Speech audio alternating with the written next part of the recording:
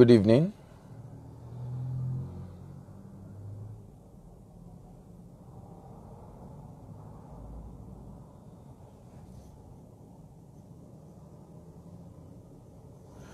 Good evening. My name is Dele Ayemibo, and I'm starting a new live video series on Facebook, and I'll be basically talking about transiting from paid employment to self-employment in export business.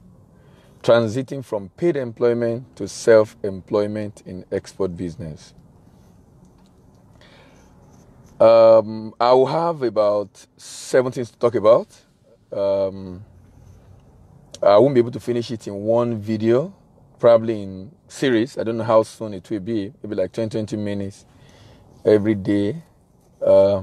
So I will be looking at the preamble today. If I'm able to finish, we will go to prospect. Then after that, we discuss the product, then the processes, then the problem, then the possibilities, and lastly, I'll be talking about how to participate. Remember, I'm talking to self-employed and paid employed people. That's people that are in employment, currently working somewhere, and you have the mind of starting your own export business. And that's why I talk about transiting from paid employment to self-employment in export business. You know, when you talk about business generally, some people have some concern about doing business. So here are some of the wrong conceptions people have. Some people will say, I'm not cut out for business. Some would say, doing business is risky. Some would say, business is not for everyone. Some would say business success is about luck. Some would say I do not have gift or talent to run a business. Some would say I don't have marketing skill. Some will even say I don't know how to sell. Some would say I will do business when I retire. Some would say I don't have capital for business. Some would say I don't know the business to do. I tend to have response to some of those questions. So I'll tell you some of my responses as I approach people, because I meet a lot of people every day who are in paid employment, who believe they are being locked down and they are not able to manifest their potential, and they really are thinking of what to do, and they want to go into business. So that's why this one is transiting from paid employment to self-employment in export business. Transiting from paid employment to self-employment in export business. So I'm not cut out for business. So here's my response to such people. I said, what will you do if you retire at 60 and you die at 90? You're going to be idle, doing nothing for the next 30 years. So that's to tell you that business really is not just about making money. It's actually about life generally. Engagement, being impactful beyond just making money. Business is not for everyone. But my response to that is, in the agrarian age, many have to trade what they have to get what they want. So you must be trading something to get something. If there's nothing you are trading in this world, then you won't be able to get anything. So you must be trading something, either good or services. So if you say business is not for everyone, so if you grew up in the agrarian age, you're born into the agrarian age, are you telling me you will not be creating something to get something? Some would say business is about luck. And someone called luck L-U-C-K, laboring under correct knowledge. So if you say business is about luck, you are lucky when you are laboring under correct knowledge. Then I don't have the talent to run a business. And I tell them everyone has a gift or talent to create value for survival in the world. Some would say I don't like marketing. And I said most things that are good or are profitable does not come easy. Some will say, I don't know how to sell. And I said, nobody brought it from heaven. We all learned it here. Some will say, doing business is risky. And I said, life itself is a risky adventure. Some will say, I will do business when I retire. And I respond, do you want to spend your productive years serving others? When do you intend to start your own and do something for yourself? Some will say, I don't have capital. And I said, there's always a small way to start. Even for export business, there's a small way to start. Some will say, I don't know the business to do. And I said, start the product or service that is scarce in your area. Now, still talking about preamble, as far as transiting from paid employment to self-employment export business is concerned, I want you to understand that there's something called career ladder. In career ladder, you start as a student. From student, you move on to the next level where you are on internship. From internship, you move on to the next level when you become self-employed. From self-employed, you move on to the level when you become a business owner. From business level to level where you become an investor. And lastly, you end up as a philanthropist. So you start as a student, then you graduate and became self-employed. Self-employed. Self-employed. Sorry, you become rather an employee rather. From student, you become an employee because you become self-employed. But you know what I discovered about employee? You transit from employee to self-employed either voluntarily or compulsorily via retirement, retrenchment, or resignation. So at some point in your life, you transit. So you can likewise begin to plan towards it. And what I tell people is that don't let it be. Don't let it be that you transit compulsorily when they force you out.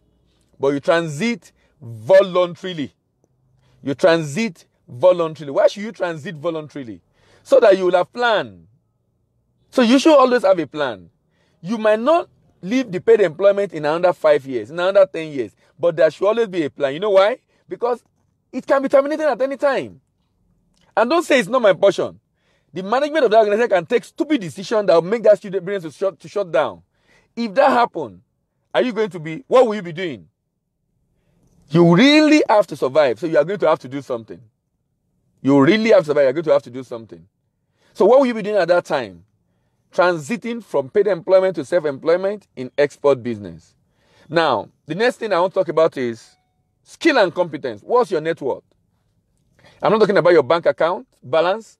Rather, I'm talking about the value you can add, the skill you have acquired, the competence you have developed, the certification you have had, the trade vocation you have learned, the problem you can solve, the product and services you have developed, the caliber of people in your network. And this is very important for me. You know why it's very important? It's very important because if you do not have this, it becomes difficult for you to create value in business. Because when you're thinking about export, today, I don't encourage people to do commodity again. Commodity is modern slavery. Commodity export is modern slavery. It does not help Africa. It will not help Africa. Commodity export is modern slavery. Now, someone is asking a question. How do I export with 150,000? 150,000. Even though I have not gotten to that point, but I can easily answer that question. Now, first of all, with 150,000, your focus should be value-added products. So look for products that someone is adding value to and discuss with people who have fantastic product locally. See how you can get that product from them to sell abroad. If the product is well packaged,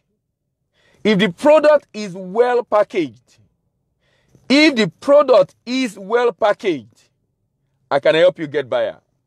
We have buyers in the UK, we have buyers outside the country who are interested in value-added products to sell abroad.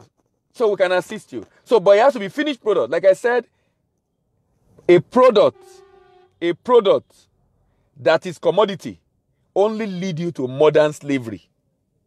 A product that is commodity only lead you to modern slavery. For me, it's unwise to invest your time, energy, and resources in commodities. Why? You know what? Commodity has kept Africans small. We have not been able to do high-value export. We have not been able to lift our people out of poverty because when we export commodity, we're actually exporting jobs. When you export commodity, you're actually exporting jobs. That's why I would recommend. So for Adamiji Kolade, you can export 150,000 naira. What you need to do is to get value-added products that are very good, well packaged. Partner with the owner of the product and see how we can help you to look for buyer abroad. Partner with him. Discuss with the person you want to export this product. You need a very good price for the product. Then we can work together on it. But it has to be a very good product. So entrepreneurship is an approach to management has been defined by some people as an approach to management that involves pursuit of opportunity without regard for resources currently controlled. So for you, if you're on a paid employment now and you're thinking of going into export business after you've left your job, or maybe while you're on your job, remember this. Entrepreneurship begins with a philosophy. And the philosophy is a desire for freedom and not security.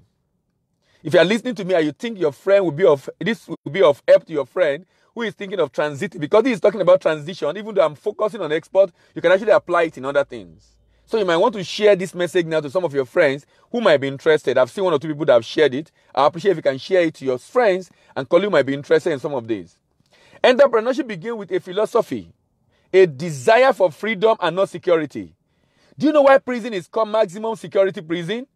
Because the more the freedom you have, the more the security you have in life, the less your freedom. The more the security you have in life, the less your freedom. The more the security you have in life, the less your freedom. So your goal in life should not be about security. Your goal in life should be about freedom. And that's one philosophy you need to learn if you want to go into business, especially as related to export. The more the security you have in life, the less freedom you have.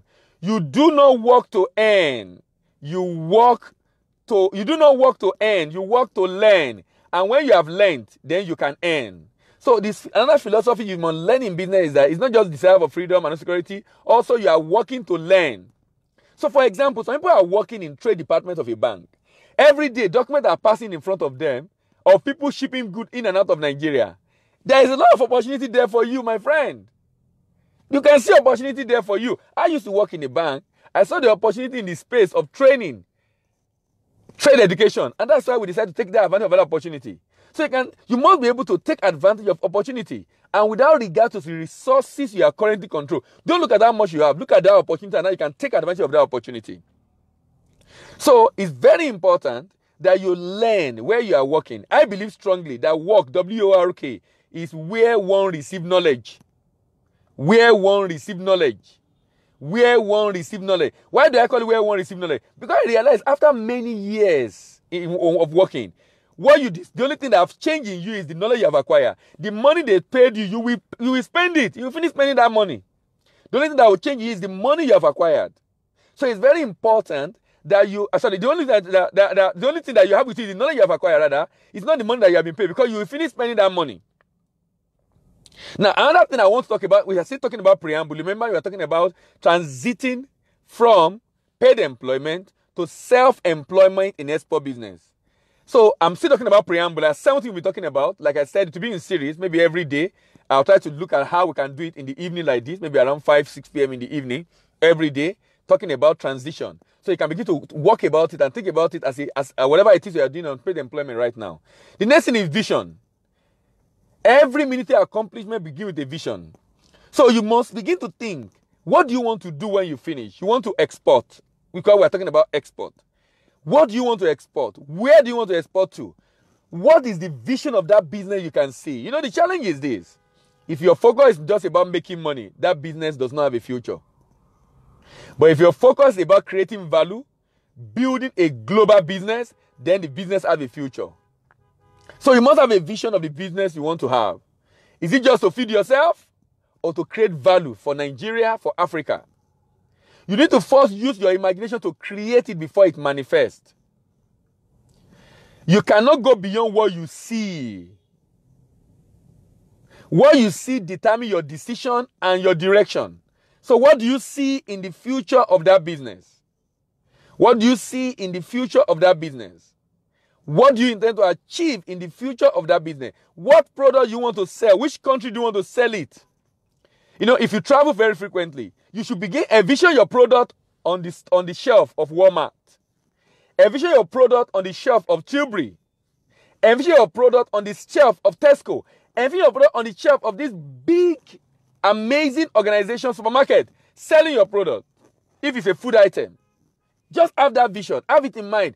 See that product. See yourself traveling and see your product right there on the shelf.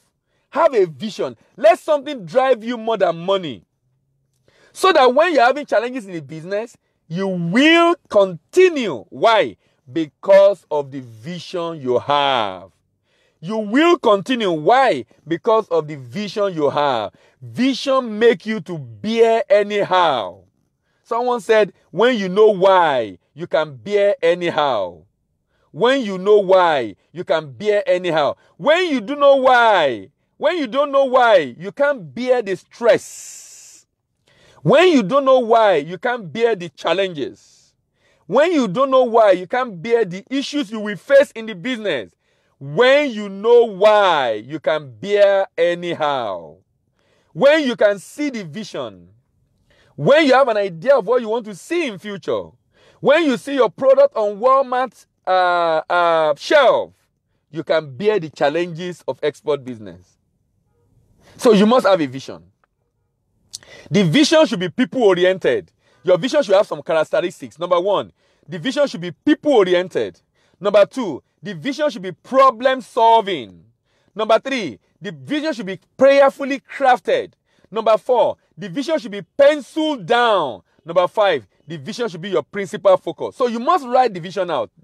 You must be very clear on what you want to achieve. Very, very clear. You know what?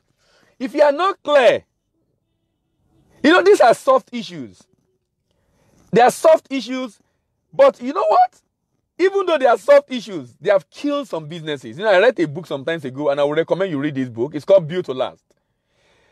Built to Last was a question a lady asked the writer of that book, Jim Collins. And Jim was trying to talk about a business, building a business from ground up. That's the course he was teaching in Stanford. Building a business from ground up. A lady stood up one day and said, Jim, I'm tired of this course. This course, building a business from ground up, you are using Walmart, Boeing, HP, Johnson & Johnson. You are using big companies that have been, to give example, in your all analogy, this is what you are using. He asked the question, how do you know that a business that starts today will become a visionary company tomorrow? How do you know that this business will outlast the person that started it? Jim responded, I will get back to you. It took him 6 years of research, and it became a book, Built to Last. And the book said they discovered that company did not outlast their owner. Company did not become a visionary company for 50 years. When they did the research, the minimum company they used, minimum year was 50 years rather. And they found out businesses that become very great, it's not because of their CEO, it's not because of their product, it's not because of their services, it's not because of their staff, it's because of their vision. It's because of their values. It's because of their core ideologies.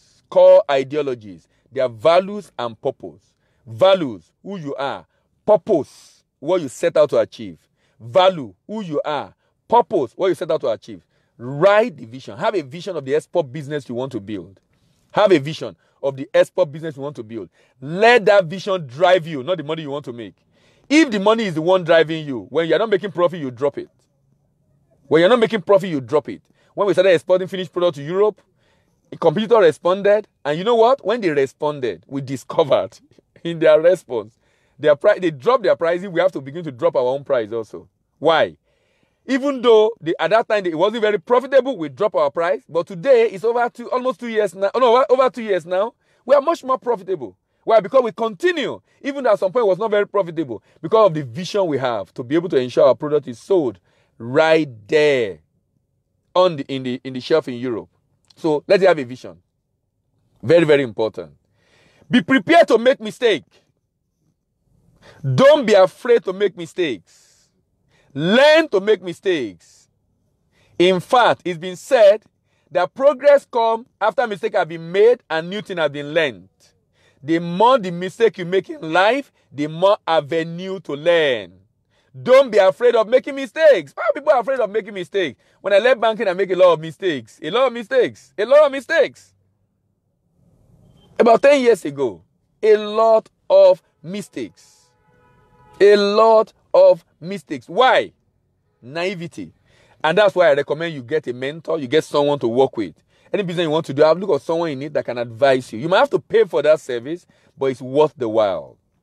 Learn to make mistakes. When you have a person, an advisor working with you, you reduce your error rate. Does not mean you won't make mistake at all. You just reduce your error rate. So it's very important. Now, as you prepare, if you are preparing to exit your job, remember we are transiting from paid employment to self-employment in export business. Here is my take. Don't forget the place of providence. Seek God for guidance. Meditate on the scripture if you're a Christian. Have faith in God. Obey your intuition when you are taking decisions. And depend on His grace. I'm not talking about preamble. Now, as you transit to export business, remember the world have moved from the age of gathering and hunting, and it moved to the agricultural age, then to the industrial age, then to the information age. We are now in the creative age. Your product must have in it a lot of creativity. Your product must have in it a lot of creativity. Your product must have in it a lot of creativity. You are going to compete in the global space.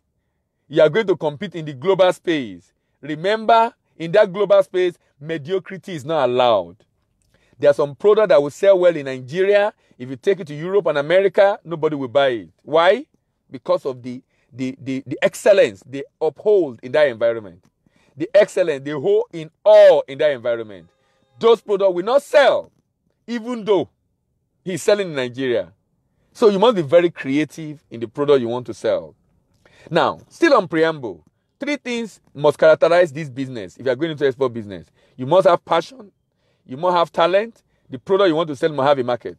Passion, talent, by talent I mean gift. You must be able to produce the product. You must be gifted in doing that business. The reason is this. It's when you are gifted in what you do, it makes you unique. It makes you different. You're able to come up with innovation, creativity, new ideas, because you love what you do, passion about it, and then the market. When you have talent or gift in something without passion, but you have market, there is gift, there is a market, there is no passion, you have a job. When you have gift or talent to do something, people are willing to pay you for it, but there's no passion, you have a job.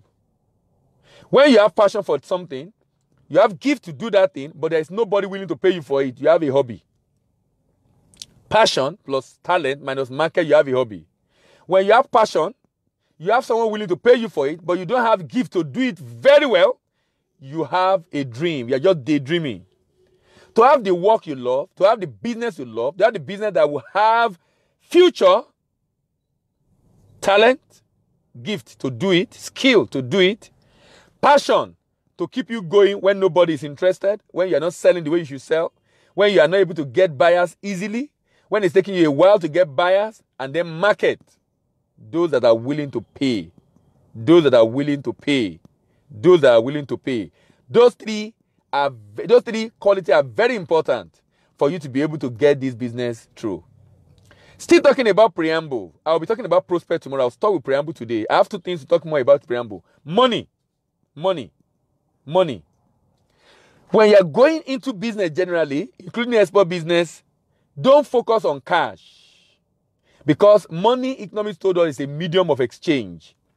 Whatever you have in exchange for what you want is money. So in my opinion, the highest level of money is credibility, consistency of result. Show your sample of your product. Let people see it. For you to raise funds, let them see a sample of what you want to sell. Credibility. Number 2, companion, relationship. Those are the things you should look out for to be able to do the business. Relationship. Number 3, character, consistency of conduct. Number 4, competence. Now, being able to do or produce the product or get the product. Credibility, companion, character, and competence are more important than cash. They are called the intangible money. And these 4 intangible money have the capacity to attract the cash you need in that business. So don't let yourself be bogged down and be unable to take steps because you think you don't have cash. Cash is the lowest expression of money. Cash is the lowest expression of money. Cash is the lowest expression of money. Money is value, it's intangible. Money is value, it's intangible. Focus more on credibility, the intangible money, on companion, the intangible money, that's partners, on character, the intangible money, and on competence, the intangible money. And I can assure you, I'm talking from a practical point of view, you will attract cash inevitably if you have all this quality of money. I will stop here today, and the series we are talking about is transiting from paid employment to self-employment in export business. I'll continue from here tomorrow, and I'll be talking about prospect. Today we've talked about preamble, talking generally about business and with particular interest in export. Tomorrow we'll now be talking about prospect, and then we'll take it off from there.